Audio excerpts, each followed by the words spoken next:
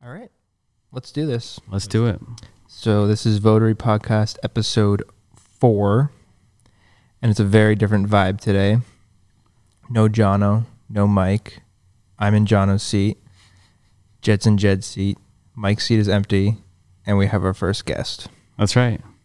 And how appropriate to have a first guest, none other than Charbel Najem, my good friend. Welcome. Thank you. Thank you.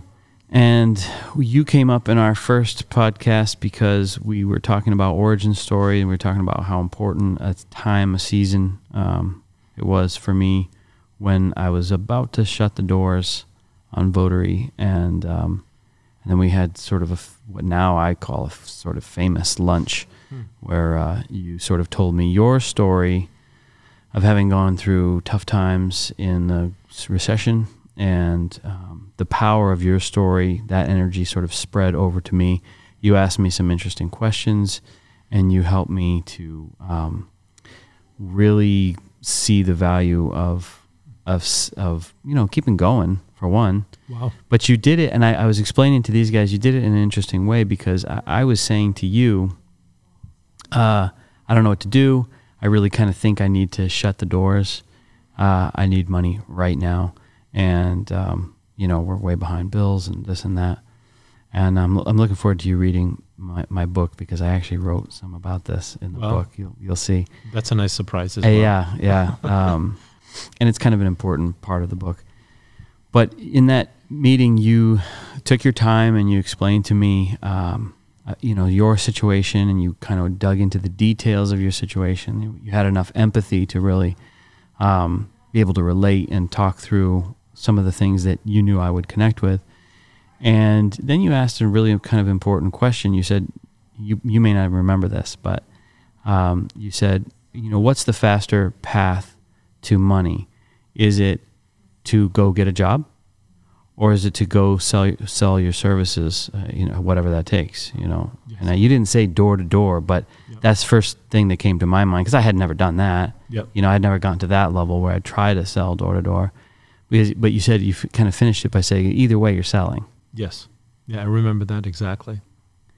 And that connected with me, and then you were so gracious. Pretty much by the end of that day, you had basically ordered a month's worth of services by inviting me to come to your office and work there at the office, and that breathed life back into the company, and it was kind of a renewal for me. So I just want you to know how important that was to me and to Votary, and so I just think it'd be really cool if our guests could get to know the man that is Charbel Najem, and maybe you can start by telling us about your early life, and then later on we'll kind of bookend it with the challenges of building business here in the U.S. But sure. Yeah, tell us all about you. How did you grow up? So I was born in Lebanon, right on the Israeli-Lebanese borders, the contested area of that country, right in the middle of civil war. Did everything that I needed to do to be able to survive as a young man.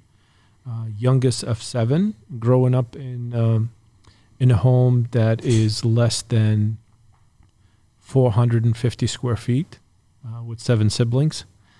So that was interesting. No indoor plumbing, just to add insult to injury.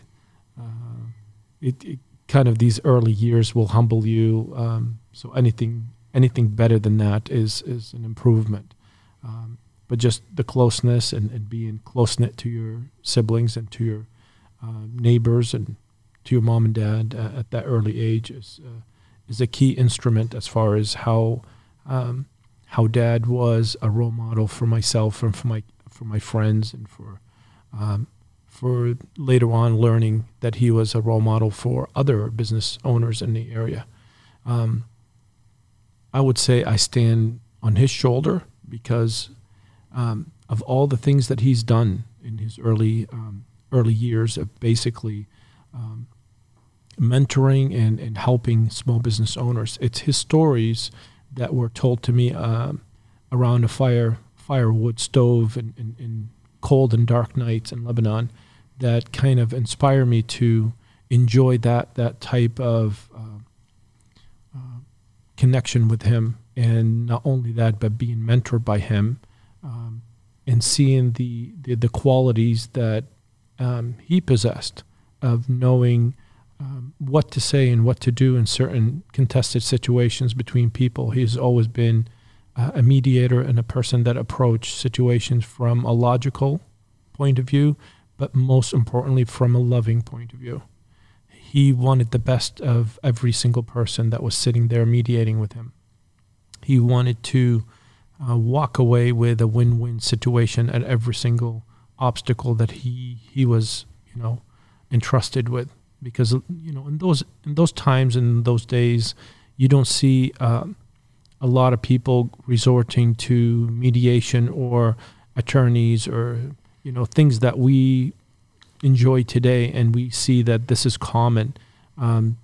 Back then, that wasn't available. So it was somebody that both parties will trust, both parties will listen to, and both parties have the understanding that that person is going to have their best interest in mind. So it was his stories that propelled me and made me the man that I am today. And I am so humble with your testimony and your story of saying and putting it that way, of how can we play a role in each other's lives. And you never know where somebody is, and you never know what a statement or a word that you may say to somebody, how can take them one way or another. And I just love that it did work. It did work with you and with your family, and how it transformed a generation of entrepreneurs that want to get into this business. Now you could open the door for them the same way that door was open for you. And most of the time, as a young man, I didn't understand that about myself. And I realized that my dad would invest in certain ventures that I came in with, and wild ideas and visions and things that I would come with. And he would either invest or he would just encourage. And I didn't realize that until later on in life, that the times that he invested in something, it was the best ideas. These were the ideas that he believed that were going to be a good idea. And the times that he just gave me advice, later on I found out that was a crazy idea and it was never going to work. But he didn't want to discourage me from doing it. He wanted me to see the value of failure and to learn from that. And that took a lot of wisdom on his side, instead of saying, son, you're crazy, don't do that. So when I look back on my life and I say I'm a professional failure, I have become very proficient of learning from failure, not to mention and not to say or label myself as a failure. I look at every single situation that did not work as a lesson instead of me. And this is not something that deterred me from trying, but it taught me what not to do. Certain things that I did and certain things that I didn't do. Talk to me a little bit about that, and as it relates to the environment that you grew up in Lebanon, because obviously I think our viewers, listeners are like me, and they have only seen, they've only grown up in this, and I've had the privilege of traveling a lot of the world, and I feel like I've seen a lot, but there's nothing like what you grow up in to set your expectations about the world. So talk to me a little bit about that environment. So I didn't come here till I was 25 years old. So the first 25 years of my life was spent in Lebanon. And that entire growing up from, 6.5 years old at my first early memories, and seeing that the country was just torn apart in war-ridden conflict, civil conflict, was not a pleasant thing. So you'd have to, survival, it doesn't, people say survival in here, and maybe they were talking about maybe stacking up for 30, 60 days to be able to have enough food and water. But survival in Lebanon was not getting shot, not getting blown up in a roadside bomb, or just accidentally the wrong time, the wrong place, being somewhere where you shouldn't have been. That was completely different from what we understand here as a survival. So when you when you grow up in that kind of a heightened environment, all your senses are completely different. You're wired differently. Your survival mechanism is differently. You see opportunities differently. You don't see the same opportunity presented to 5 different people as the same thing. It's because you're looking at things from a completely fresh point of view. So you see that in a lot of immigrants that come here and they embrace every single thing thrown at them. They don't look down at any opportunity because they look at the opportunity, not what that opportunity look like. It's just, this is an opportunity. This is an opportunity for me to create, to be able to be inventive, an opportunity to prove myself. It's a challenge. You want to make people proud of you back home, especially, if you're close-knit as far as family-oriented. But growing up in Lebanon, you have to really survive in the sense of the word that, number one, you don't want to die. You're going to do everything you can to be able to survive. Number two, you have to be able to make a living. Making a living was limited. You grow up in a town of 2,500 people. There is not many grocery stores, a couple stores. There is not many contractors. It's just 1 or 2. Very limited environment, very limited things. And it's not like you could travel across the country and say, well, if you don't like it there and you want access to the city, you could go to the city. We were basically in an area that was called the security zone, and traveling was limited. So not only that you were limited geographically, you were limited also with the resources. You were limited with peace. You can't go and travel to the city, to Beirut or to anywhere else, and be able to have the same opportunity that people that grow up in the city have. So you have to think of the resources, the limited resources that you have in the country, and be able to make the best out of it. So growing up, I started coming out with crazy ideas of making paper bags. Was my first invention, and I had no glue, and I had no resources to paper, so I was recycling some paper and using flour and water as my glue, and that didn't go very well. My second thing is I was selling raffle tickets as a 9-year-old to my friends, and I learned that lending money to 7 and 8-year-old and 9-year-old kids was not a good business model. So that business went bankrupt at an early age.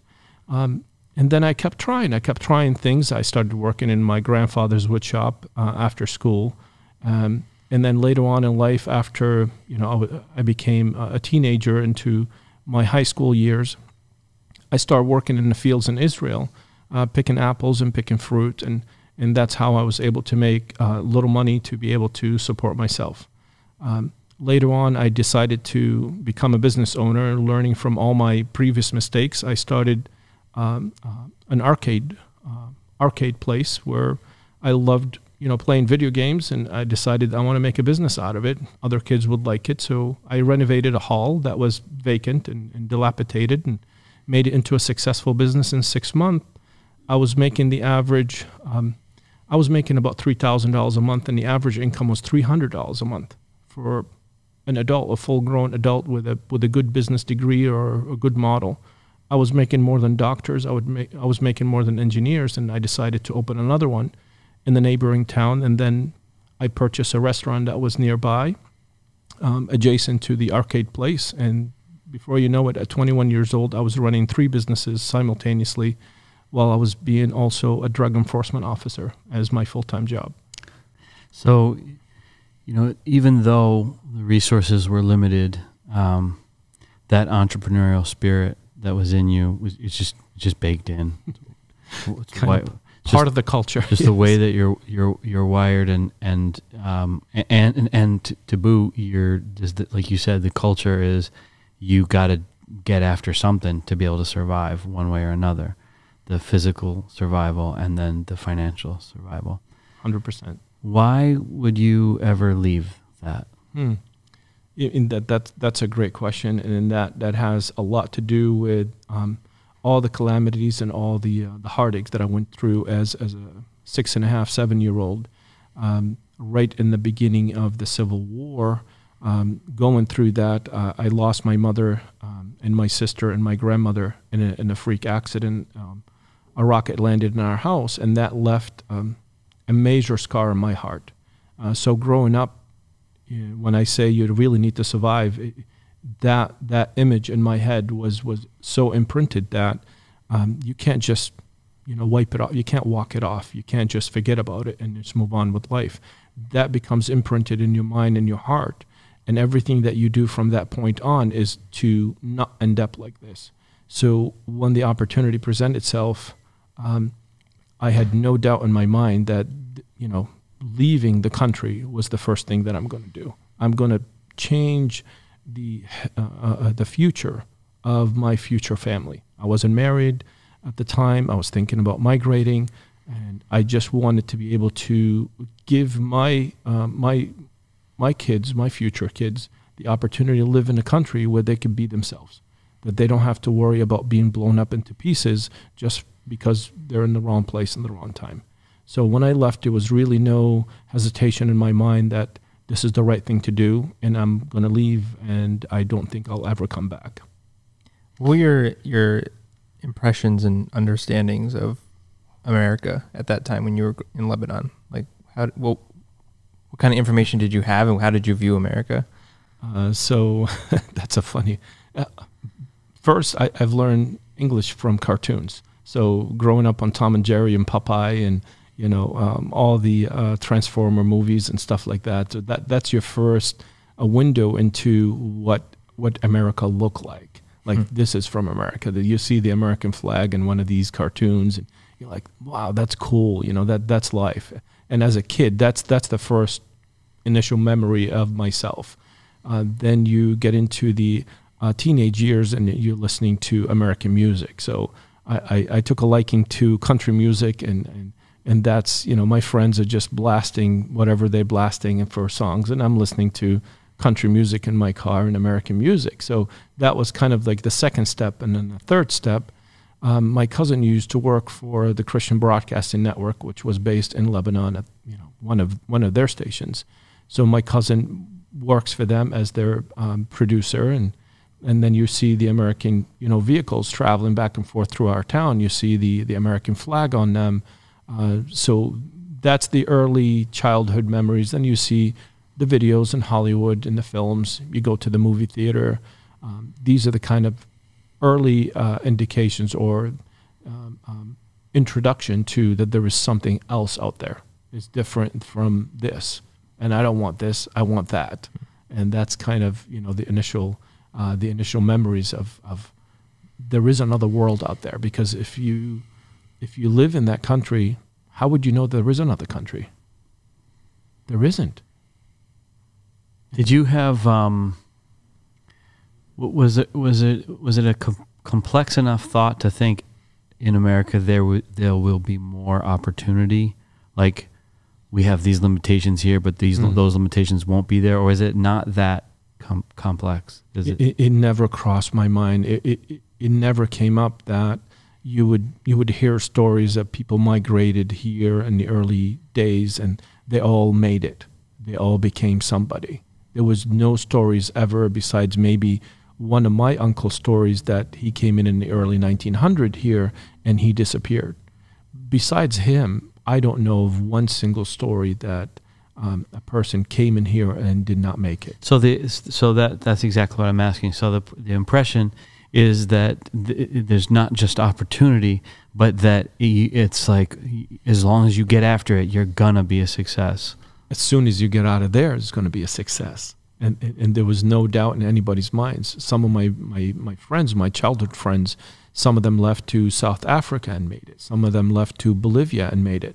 Some of them left to Peru, to Mexico, to Sweden, to Norway, to Canada. The first thing that you do as a young man in Lebanon was can I get out? And if the answer is yes, then you made it. There was no doubt in anybody's mind that they're going to struggle, that they're going to have to work 10 times harder than anybody else in that country that they're going to migrate to. But there was no doubt in anybody's mind that if you don't work as hard as you could possibly can, and if you give it your best, that you're going to succeed no matter what. On that topic, it sounds like there was, there had to have been some fear of the unknown, but that was overshadowed by the fear of staying or something like that. I don't want to put those words in your mouth, but talk to me about fear and the role that fear has, your experience with fear. Mm-hmm. Yep. Early on, that definitely crossed my mind, but it wasn't as much as the opportunity to fail was much greater there than it is or was here. So you look at the lesser of the two evil, and you say, okay, so what's the worst thing that's going to happen to me in here, that I was stuck in a dead-end job, or I will end up dead on some side of a street, right? So you weigh the options, and then, of course, whatever it takes, you're just going to come here. And that was the case for me, because I wasn't trying to talk myself out of migrating. I was talking myself into migrating, number one. And two, I've convinced myself that it's going to be tough. The beginning, the first few years, I knew what to expect. I knew that it's going to be hard work. But honestly, I didn't realize how lonely it would be. That's the part that I did not account for. I did not realize how much family played a role in my life, and being supported by your friends, your family that you grow up with, your school, your memories, the people that you knew, uncles, aunts, everybody. And you don't realize the magnitude of that until you're really separated from all of that. And you come in here, and here I am, first year in here in 1995, and just down to the basic stuff of like not just looking at the human relation aspect of that, but looking at the physical preparation, that what you don't expect when you migrate. I wish somebody came in and said, okay, Charbel, you're moving from the Mediterranean into the Northeast. Mm-hmm. For goodness sake, buy a jacket, right? Nobody came in and said that. So I'm here with just basically sweatpants and a couple of heavy sweaters that I used to use in the gym. In 1995, we had like the biggest blizzard on the face of the earth. I've never seen snow like that. I didn't know you can't park on the right side with your 323 Mazda, and you get up in the morning and there's 5 feet of snow and the car is gone. You know what I mean? It was towed. And you're like, what the heck? I thought I just left Lebanon so I don't lose my car and nobody steals it. What the heck happened? And so making calls and realizing that it was towed because you park on the wrong side. And things like that you don't think ever of, but they pile up. They pile up just like little flakes of snow. And you start thinking and doubting yourself, and you start thinking, what the heck did I just do? You know, I don't have anybody here. Nobody's teaching me about these things. The weather stinks. The car is gone. I'm working as a landscaper. It was just piles.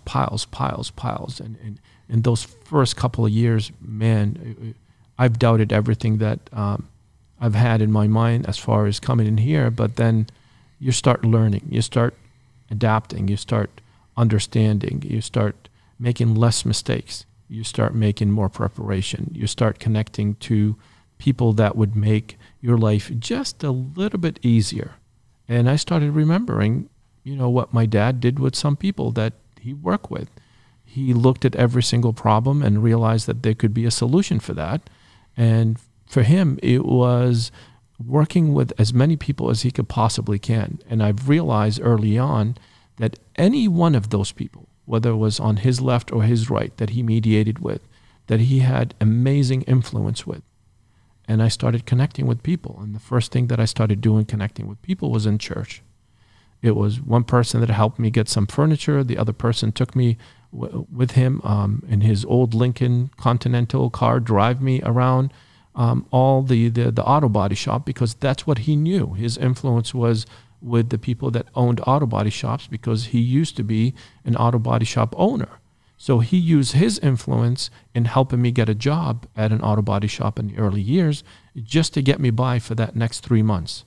And after that 3 months, after I was fired from that job, now I needed to figure out what to do next. And I thought that was the worst thing ever happened to me. I've never been fired from a job.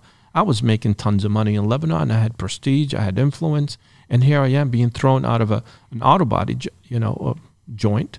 And for a reason that nothing I had to, I didn't earn that. He just couldn't afford paying my insurance. He let me go. I thought that was the worst thing ever. But because of that, I was able to get a job selling cars which to most people in here in the U.S., that's looked down at.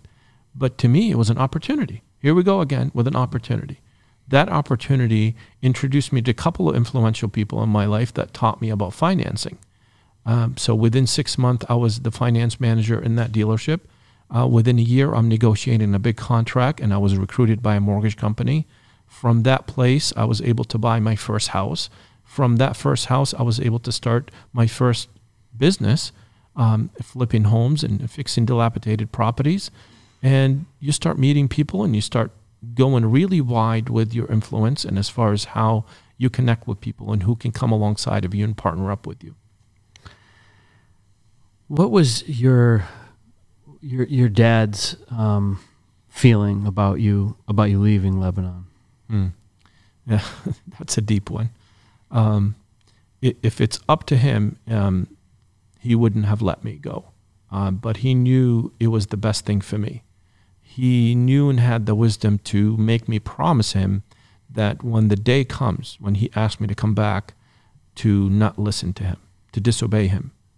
He wanted me to leave. He knew that if I stayed there and with the environment that we grew up in, that I'll end up like one of my friends. He didn't want to lose me. He would rather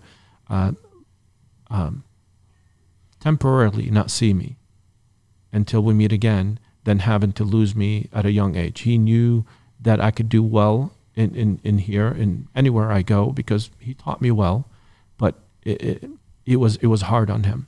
And that call came about right around 2013, where I got a call from him. He's never asked me to come back in all these years. We talk on the phone. I make sure that he knows I'm okay. After my first house, after my first baby, after my first car, real car, I made sure that he knows I'm okay. And then 2013 came about, and he called me, and I could hear him. Yeah, he's never was the guy that kind of, bear hug you and tell you he love you. And here I am listening to him tells me he misses me. He misses me. Like he never said that. And asked me right at that phone call, am I ever going to come back? And I started crying. I started crying on the other line. I didn't want to say anything on the phone, and that conversation that we had 18 years earlier came right to life, where I knew that this is it for him. He was 83 years old, and about 2 weeks later, after that phone call, he had a stroke. In that stroke, he was in the hospital for 2 days, and they ended up passing right after that. I wasn't able to even go back there and be there for the funeral, but I knew the time was there. He kind of warned me that time will come, and when that time comes, that I need to be strong. And I felt that this is what he wanted me to do. He wants me to just start a new generation, and start a new family in here, and be able to make it against all odds. And his words and his encouragement and everything he equipped me with is what carried me through the early years. Would it have been risky for you to return? Yes, 100%.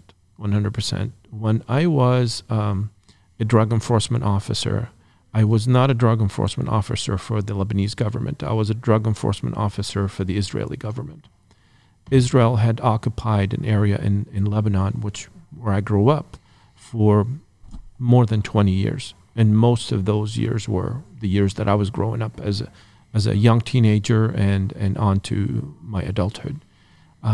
So when the opportunity came to make a living, like I was mentioning earlier, I'm working in the fields. I actually worked building part of the fence between Lebanon and Israel as in construction. I did whatever I had to do to survive. And when the opportunity came for me to leave, I left from Tel Aviv. I didn't leave from Lebanon. So as far as the Lebanese government goes, I worked for the enemy, and I left the country from enemy territory. So if I would have came back in there and had to enter through the proper ports through Beirut or anywhere else, I would be prosecuted as an infidel. And that's something that I didn't want to do, and put my family and now my younger kids in that kind of jeopardy. And I knew that my dad wouldn't want me to risk all of that. When you were learning I think you've told me in the past that when you came over, you didn't know much English. Yes. And that was part of the issue, part of the struggle in the beginning. When you got that sales job, what was it like trying to put broken English? I mean, at that point you probably had you were a little bit better, but what was it like to try to feel yourself on that growth curve of going from a fired auto body, worker to helping close sales and learn finance? Like, talk to me about your self-awareness in that time. Yeah, so the stereotype, I'll tell you a little bit about that. So here I am armed with a $99 suit from Sears. The suit came in like different color pants, different kind of jacket with the shirt and tie on one hanger.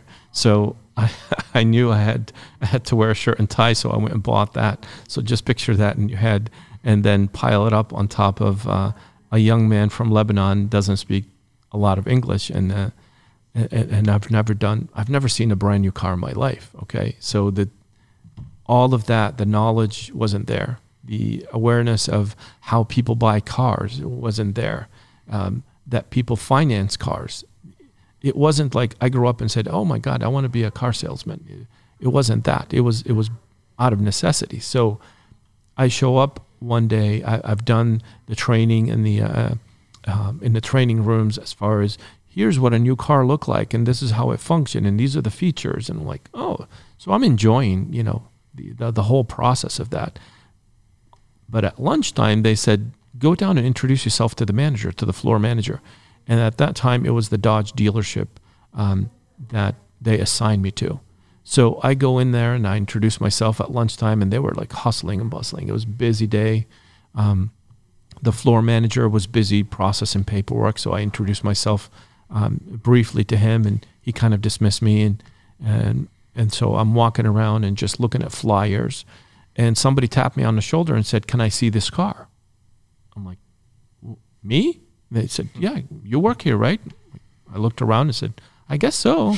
So I went to the manager and I said, "This person wants to see the car. How can I show them the car?" And he said, "The keys are right there on the rack. Go show it to them." So I did. I took them for a test drive, and they came back and they said they wanted to buy the car. And I'm like, okay, let me try to figure this out. I didn't get that training, so I asked one of the guys over there, how do I sell this car? And he said, you need a purchase and sale, fill it out, and when you fill it out, grab a check from them and give it to the floor manager. So I went and he did exactly that. And then I came back to the floor manager, whatever broken English that I have. I said, I sold the car, and Jeff told me to come to you so you could okay it. So he looked at me puzzled, like, who are you again? And so I introduced myself again. He said, you sold the car? I said, yeah. He said, how much did you sell the car for? I said, whatever the sticker said. So he said, you sold the car for sticker price? I said, yeah. He said, congratulations, you're hired. And so that was my first sale on the first day. They decided to scrap my training and said, you're on the floor and let's start training you hands-on. And that month I was the top salesperson, go on to the second month. And then I realized that people don't need to be sold. I was telling them stories. I was telling them where I came from. I wasn't telling them anything about the car. I didn't know anything about the car. They would ask me something about the horsepower or how many cylinders does this car have, and I'm flipping through the brochure that they're flipping through. Sometimes I borrowed it from them to say, let me take a look at that brochure and I'll tell you. I really didn't have any skill as far as sales skill, but I was connecting with them on the level that they needed to be connected to. How many kids they have, what do they need? They need a big car or a small car. Why they're upgrading from the car that they have that I thought was the most beautiful car I've ever seen. But here they are, they're buying a new vehicle. And I started connecting with them on the level as just a friend, not as a salesperson. And I believe in my heart till this day that they received that. They knew that they're not being sold, they're being helped, they're being guided, and that's exactly what I did. I became a guide for them and not a salesperson. That's why some of the people that have, the accountant that I sold my first car to is still one of our friends and one of our connections. I send him a lot of people that want to do their books and their business. And those are the kind of relationship that you build over the years that end up turning into an alliance instead of just, oh, this is somebody that I met 20 years ago and they bought something from me. Instead, this is another family that told me their story. Then now their story is part of my story. And this is how I build it. So you're in this growth phase. You're learning things. You're like a sponge. You're sucking all this information up. You're applying it. What was it like? You talked a little bit about loneliness. Well, during this time, even though you're sponging up that information, talk to me a little bit about what was happening in your heart and in your mind regarding just the challenges, the psychological, emotional challenges that you faced. Yes, absolutely. So it was, I would say the first 4 or 5 years were probably the toughest.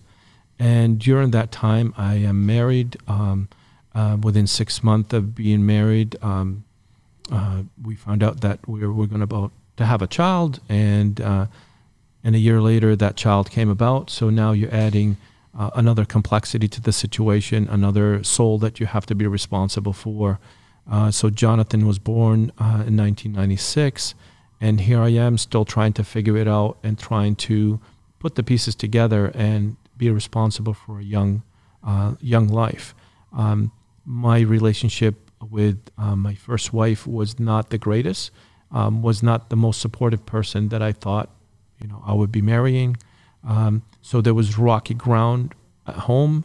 There was rocky ground in society, still trying to understand how to navigate everything that the country is all about, how to fit in that large tapestry, what's called the United States. How can I be a functioning member of the society? How to treat credit, how to treat borrowing, how to treat spending, how to treat the basic most of anything that you've ever done. Like, how do you establish your credit? All of these things that limit immigrants that migrated in here, that they didn't have those type of challenges back home.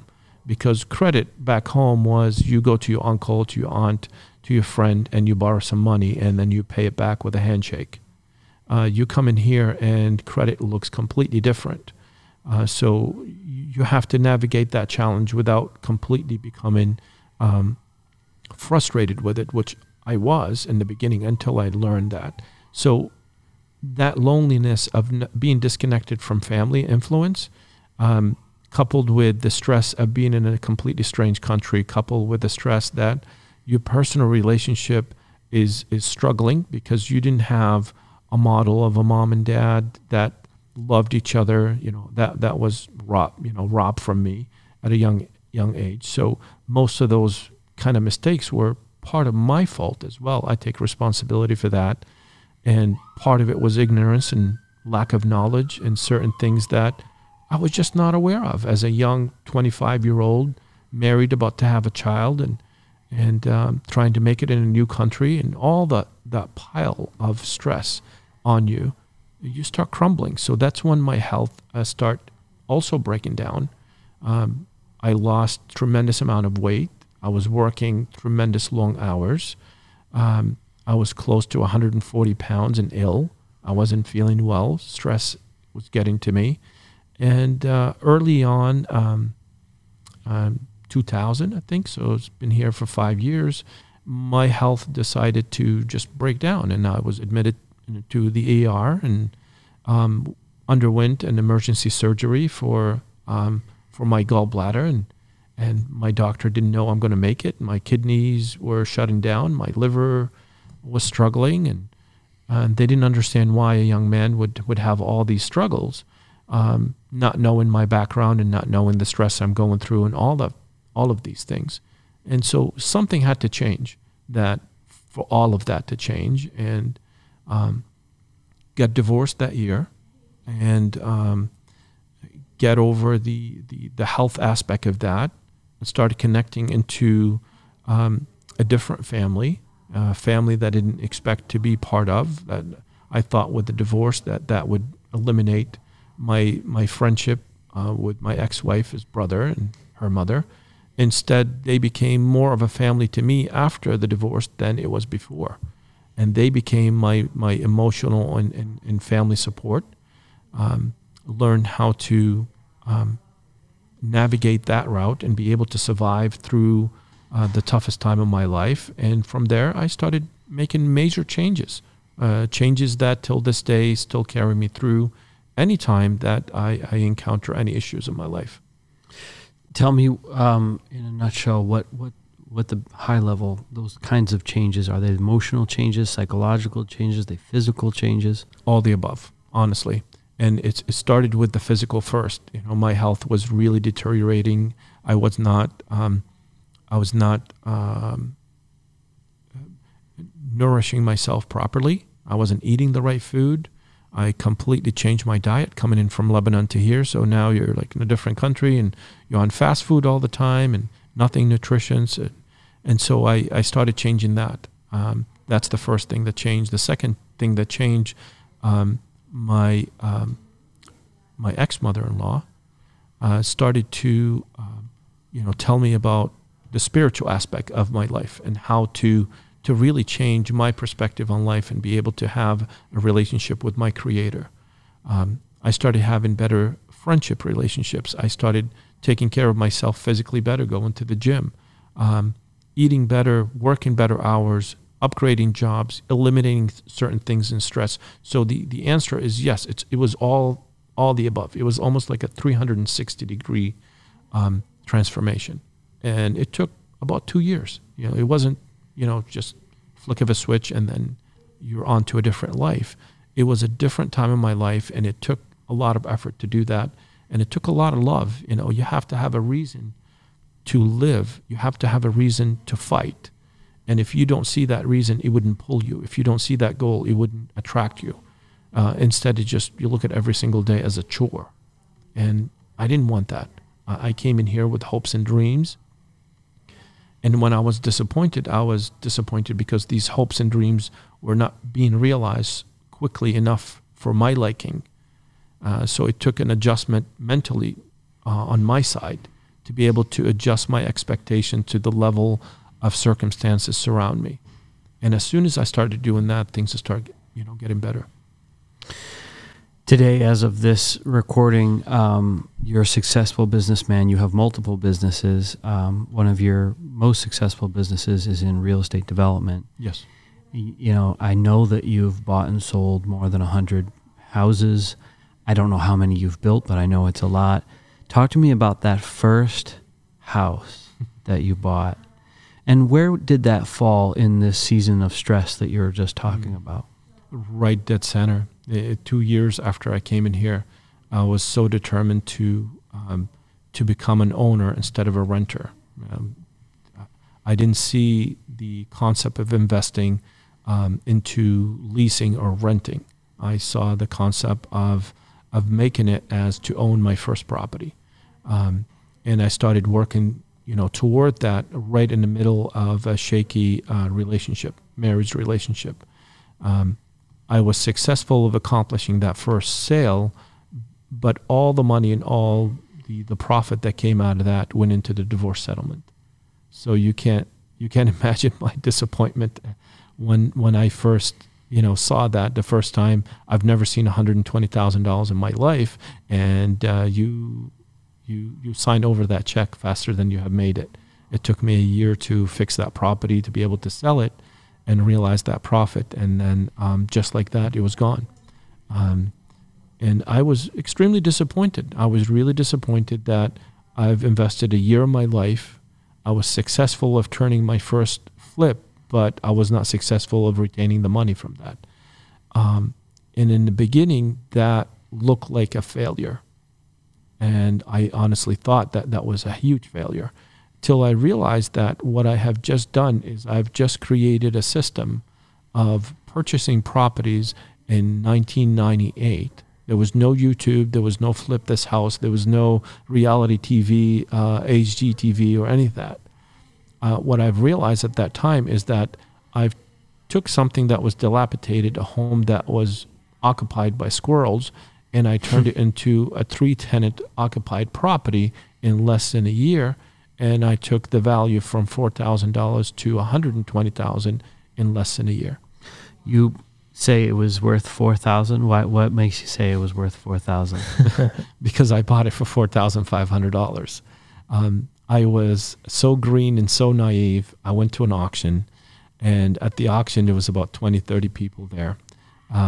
That was my idea of buying a property for less than it's worth, is to dig into auctions, and that was my perceived path toward home ownership, that I will buy a property at that time and make it my own. So I show up at the auction, and the auctioneer was there, registered, showed proof of deposit, $5,000 check that I've been saving for 6 months to be able to qualify for the auction.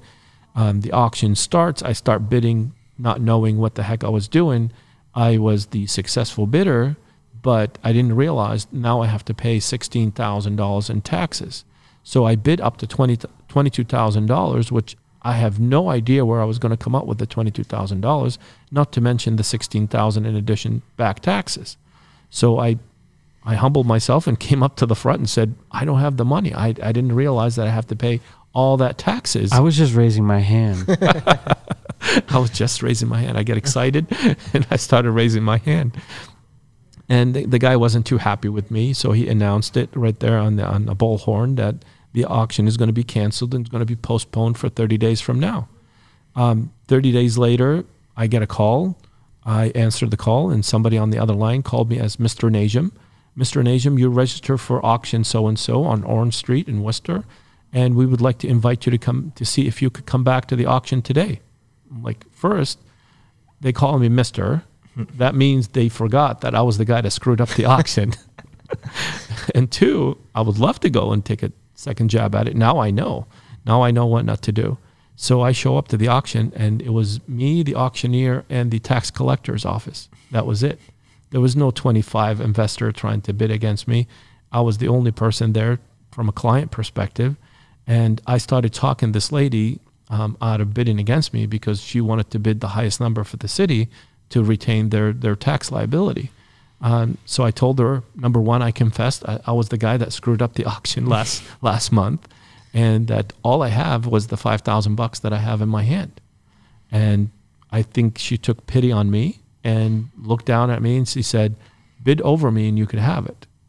And the bid at that time, when the auctioneer was still going, was $4,000. So I bid $4,500, and I'm looking at her like this, and she let it go. And I was the successful bidder at $4,500. It's incredible. You're telling that story. It's inspiring. That's what you just did right there is what gets us out of bed every morning. We tell stories, and we help other people tell stories. Talk to me a little bit about the impact that you've seen through your life as it relates to story. I'm sure you look back on your stories and you see them for what they are, and I'm sure that you see them differently, in different years or in different circumstances. But just talk to me a little bit about your perception of the power of story. Incredible. I mean, this conversation today is the result of a story, true or false? True. My dad modeled that for me.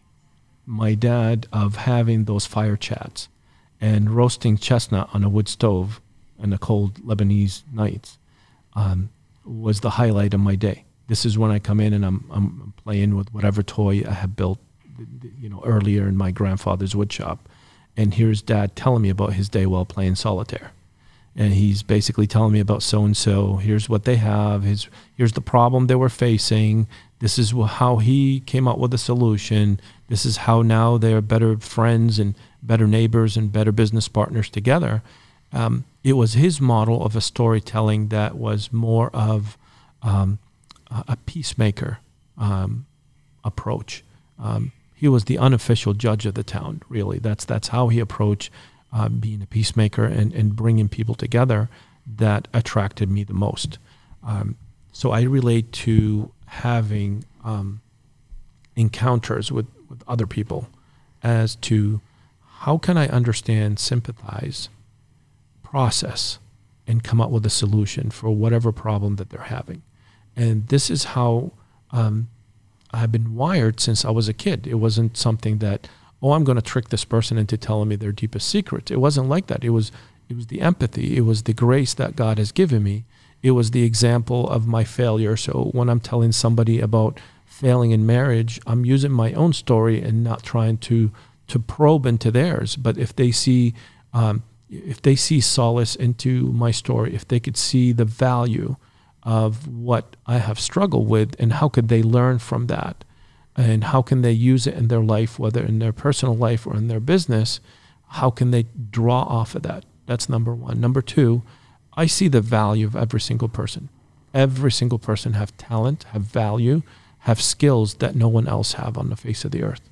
And we all need each other. We all need each other in the sense that I can't be everything to everybody, but I could be one thing to somebody, and why don't I play that role the best? So if I have resources and someone else need it, I see myself as the person that's going to provide that resource on that given day. If somebody else see the value in me as a coach or a mentor, then that's what I'm going to play on that day. I'm going to use my experience as a business owner to be able to encourage somebody that, dude, 2008 hit me like a brick wall. I thought I've arrived. I thought I'm over being poor. I had 30 homes at the time.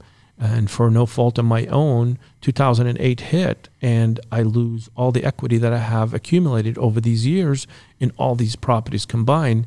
And not to mention, now I have two kids under 2 years old. And I have to be able to provide real food, real diapers, a real shelter, and real heat in the middle of the winter.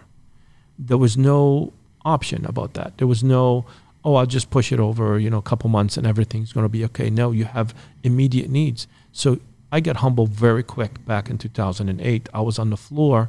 I remember clearly to this day, I was on the floor counting whatever quarters we have in the drawers. And on that day, that was the decision whether to go and get more diapers for the kids or get more food for the week. And you have to split it in two ways. There was no ifs or buts about it. So through the stories, through the experiences become stories.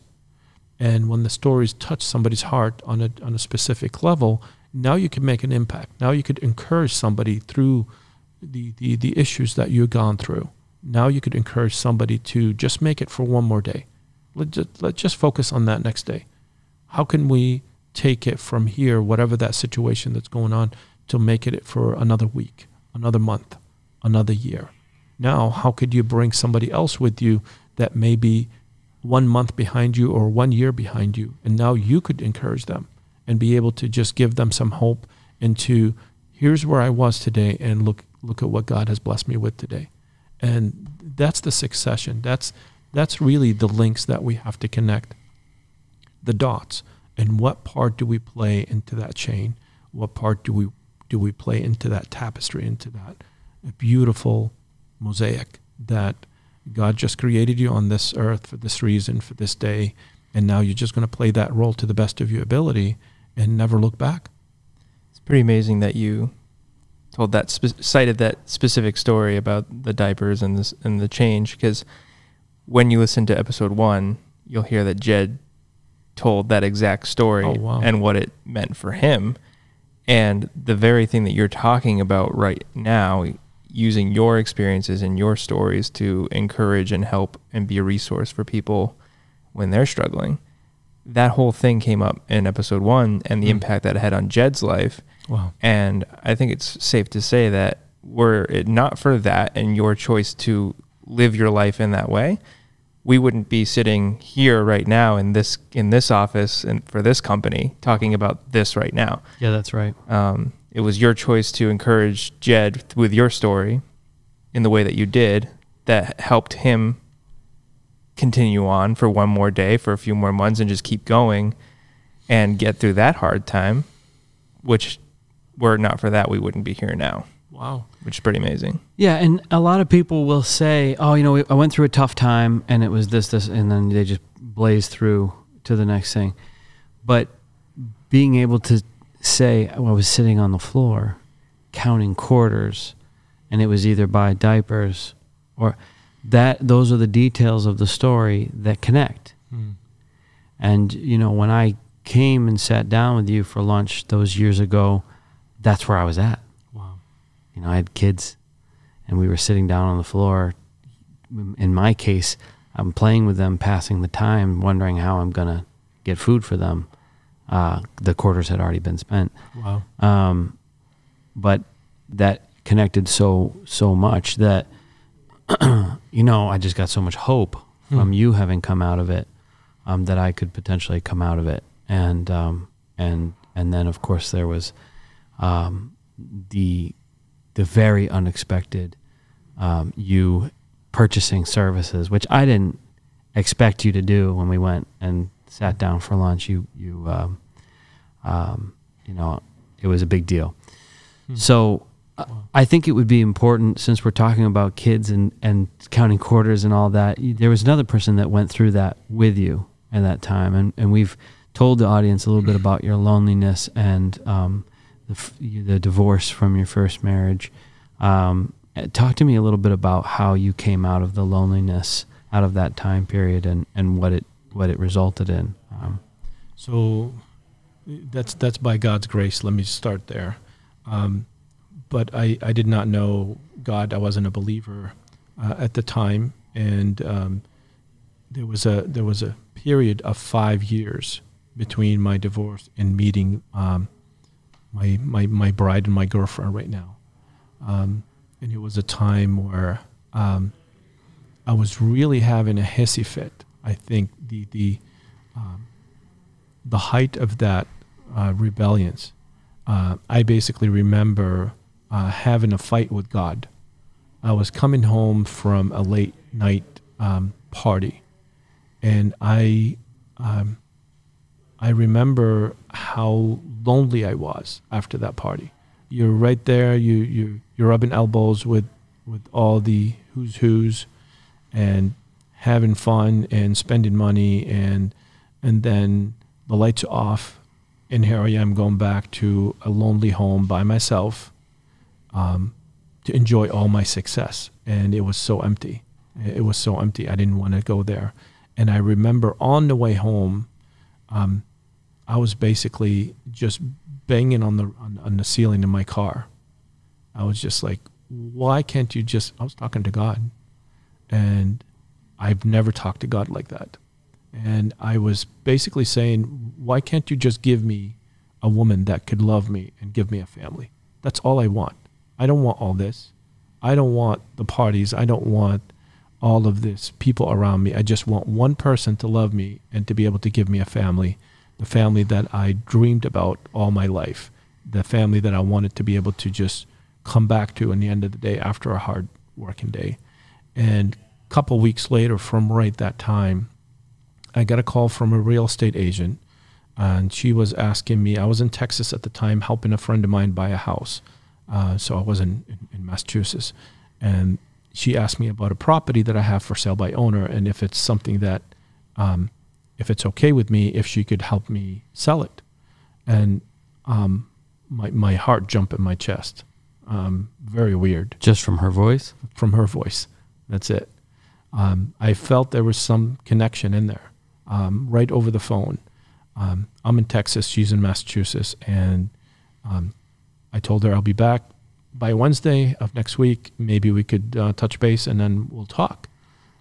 And I came in here. First thing I did is I called, made the appointment, came in, met with her, and her office was right next to that intersection that I was going through, having a hissy fit in the car 2 weeks earlier. And we end up going, after we met, going right to the corner. There was a small restaurant in there, and that was really officially our first date. And within a couple of hours, she was really interviewing me for the husband position. She was asking probing questions, and it felt so weird. It felt so weird that there was that much attraction within like less than 2 hours. And then that loneliness set back in. Honest to God, during all that excitement and all that time, I felt that all the things that happened to me before disqualify me from enjoying this time. I was looking at myself, I was less. I was looking at her as something more. This is the dream woman of my life, and here I am talking my way out of it because I feel like whatever baggage that I have, it's going to mess up her life. I've never felt like that before, where I would rather sacrifice a person to save them. I didn't want to, complicate her life.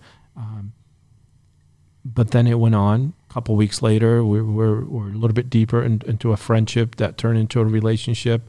A couple months later, I couldn't hold it. I had to confess to her everything that happened in my life and the things that would disqualify me from being the perfect husband, the perfect companion, the perfect boyfriend to start. And she didn't run. I was hoping that she would run. She did not, and I'm not sure if you ask her. Sometimes she will say, "Maybe I should have run," but I think any wife or husband would say that at different times. Yes, but thank God she didn't. Thank God she didn't, Right. and she helped me build a life together, teaching our kids to love God and be the best they could be, and to respect me and to love me and come love on me, and that's the kind of person that I prayed for. And that's what God gave me, and gave me a second chance or a third or fourth chance. If you ask some people that he saw the good in me and he wanted to amplify that. And I'm so grateful for that. We have a tendency, especially I think in the West, with our stories and our storytelling, to lean towards the happily ever after thing. Yes. When in reality that's not true. Like there are things that are that improve and we get better, and of course there are holes in our heart that are filled and are never in the same desperate place as they were before. Yeah. But I know from firsthand experience, both in my marriage and my life, and being your close friend for a number of years now, that there's still challenges, right? Always. And you've come from Lebanon, you've built a business here, you're now sharing that with your wife, she's sharing her business with you, you guys are partners. Yes. And whatever ups and downs you have, you ride it together. Yeah. And I know you'd have it no other way, I'd have it no other way.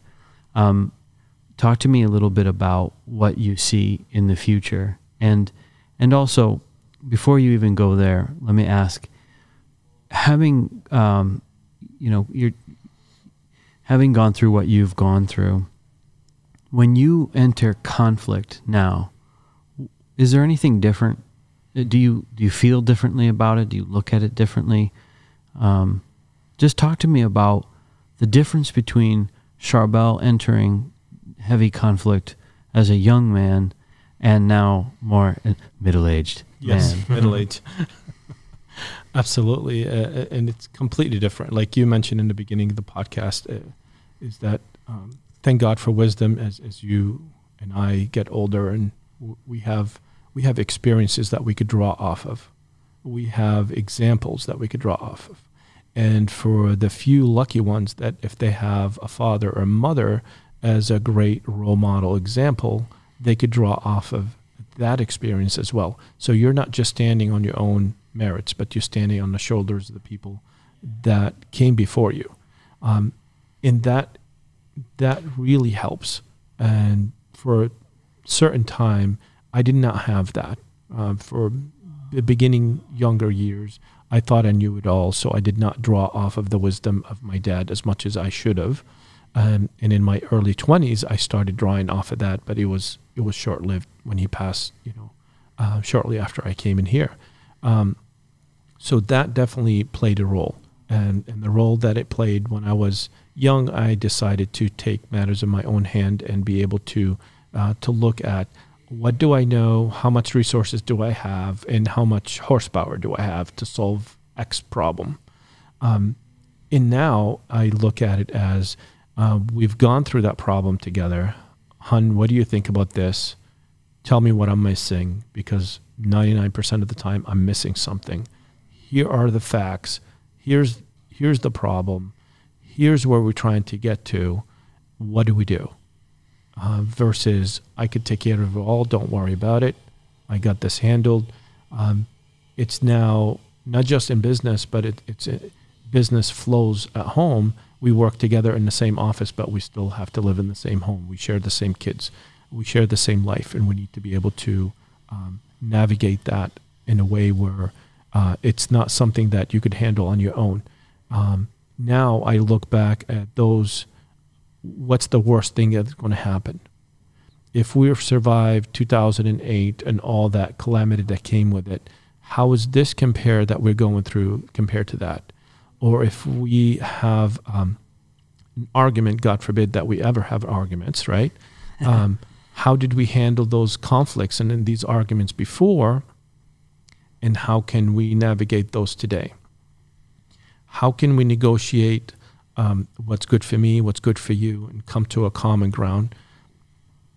Are these corrections coming from a loving heart, or are they coming from a spiteful heart? Are you saying this to hurt me, or are you saying this to correct me? Instead of just being reactive, to start being proactive about certain things that we need to do. And God knows that we're not there. This is a process that every single day we go through and we grow together. And there are a lot of things that I am changing in my life still to this day. Certain things that, certain books that we've read, you read a lot, you understand. We're always learning something new. We're always open to listening to a word of advice, to a mentor. Just like I was telling Cody before, the podcast, I just listened to his uncle's podcast. And right there this morning, I learned something. You could always buy wisdom, but you can't sell it. Well, you probably should shout out his podcast since it's been brought up. Do you know what it's called? No, it's not. He was a guest on another. So he was. Okay. Yes, yeah. he was guest on. So maybe we can link to that or something. Yes, that would be great. It was definitely an inspiring story of how God is using him and using his business to be able to be a blessing to somebody else, and that's very inspiring. This is something that I aspire to be somebody that lived with that example, because I see the impact.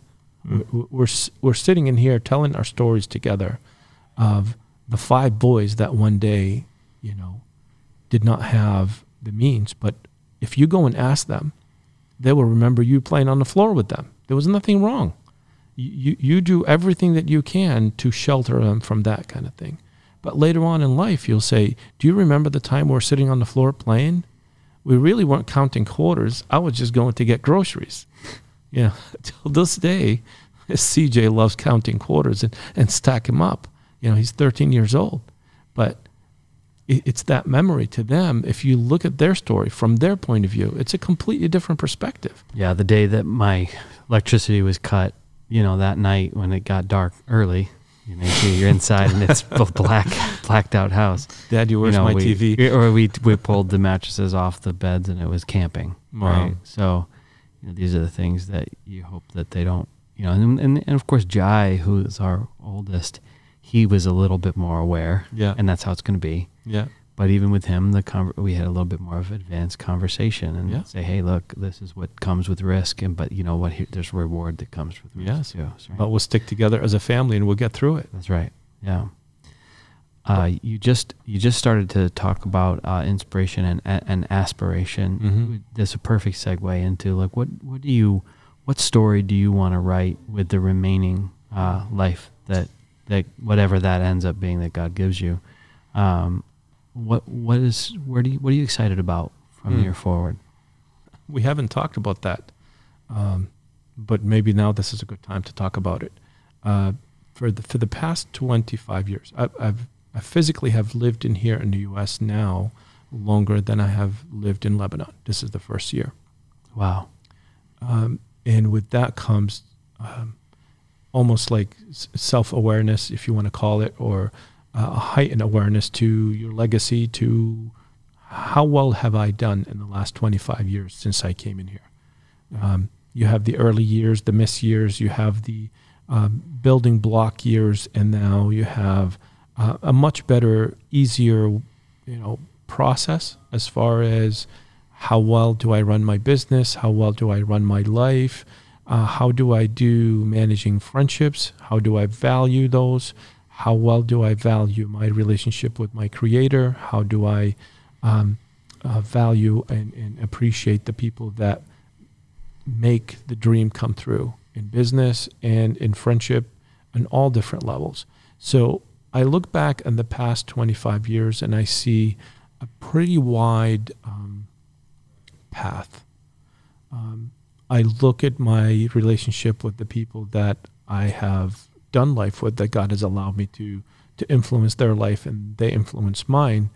And I want to take it one step further. I don't want to go just wide. I want to go deep. I want to be able to use my influence, whatever God has given me, to be able to empower individuals, whether they're business owners or friends, to be able to do the same thing that God has done for me and for them. And to be able to purposefully just take on somebody under their wing, whether that's a younger person that's trying to figure out through life, or a younger immigrant maybe that is just coming in to a new country and a new place, and be able to just show them whatever God has given you for talents and gift, be able to use it, but just do it on purpose, that it's not just Charbel's mentoring me or Charbel's being mentored by somebody. I am being mentored by somebody that in my life that has had a huge influence in my life, and they have somebody that they're being mentored by. And so why can't we just pass that on, the value of mentorship, the value of coaching, the value of being a good model, a good example for someone that God has put you in their life for a reason, and how can I be that instrument? How can I be that blessing instrument for somebody? Because you never know. You never know where Votary is going to go, how many people that you're going to touch through the stories that you're going to be telling, how many projects, how many films, how many short infomercials. What are you focusing on that nobody else is focusing on? And how can that be used for the glory, for the greater glory? And be able to just leverage that. And for me to be part of that, to be just a stitch into that story, I absolutely love it. That's like you said, stories get you started with your day. This is what gets me, continue on getting me through tough times after lawsuits and being in business and tough dealings and bad partnerships and bad marriages and bad things. This is what keeps me going, is when you see that the difference that you're making through your life, and for whatever little investment that you have done in somebody, then now they're going to be able to continue that a blessing and pay it forward. That's what really keeps me going.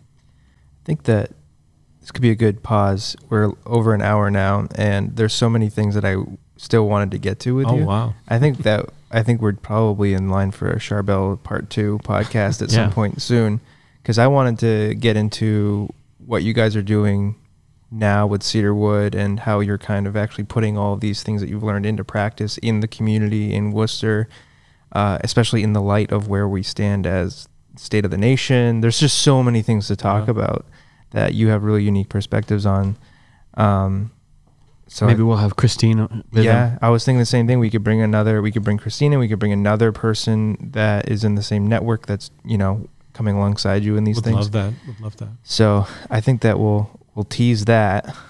Yeah, and since we're teasing, I think maybe we'll also tease that we have a secret project that we're partnering on as well, and it's super, super special. It is very much in alignment with both of our stories coming together, and the way that we feel about this country. Let me ask you, as we close, just something that kind of struck me and I was interested in as you were talking. Can you think over the last 25 years, half of your life that you've lived here, when did you feel like you were an American? Wow, that's a great question. Honestly, the first couple of months, I came in here the summer of 1995, and shortly after that, there was the 4th of July celebration.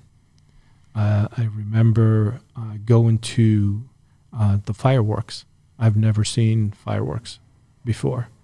And I remember standing on the sidewalk, hearing the bands playing and everything, and just getting to that point where the fireworks are going to start. And I've seen fireworks on TV. I've never been there before. And when the fireworks started, we were very close to where the fireworks are taking place, and I could feel the vibration of the explosion. That was an eye-opening awakening for me, because the last time I felt that was the time where the bomb landed in front of our door. And for the first time that I am safe. That's a different friendly explosion versus the explosion that took half of my family away from me. Wow. In that time, I feel like you're safe. This is your country. You know, maybe I didn't have the green card yet. But it was, you're okay. You're going to be okay. Just this is a different kind of explosion. This is a celebration versus a funeral recession. And that was really the shift. I've expected to have a celebration, but I didn't expect to have an experience. And that's really the time where, you know, you're seeing everybody proud and everybody's waving the flags and wearing the silly hats and the celebration and the hot dogs and everything on the sidewalk. And that's everything that I picture in my head. Now I'm part of that story instead of just watching it on TV or watching it through a lens of somebody else's life. That made an impact on me. With that, that's a great place to leave it. I just want to thank my good friend and our guest, our first guest ever in the Votary podcast, Charbel Najem. Charbel, where can people find you? Find me on Facebook, on Twitter, Charbel Najem. If you want to see some of the companies, Cedarwood Realty Group and Capstone Builders, Inc. Would love to hear from you, and hopefully my story inspire you and give you hope to just continue for one more day. And maybe you are on that journey, but you want to help somebody else. Would love to hear those stories as well. Thank you, sir. Awesome. Thank you so much. I appreciate it, guys. Thank you. Bye-bye.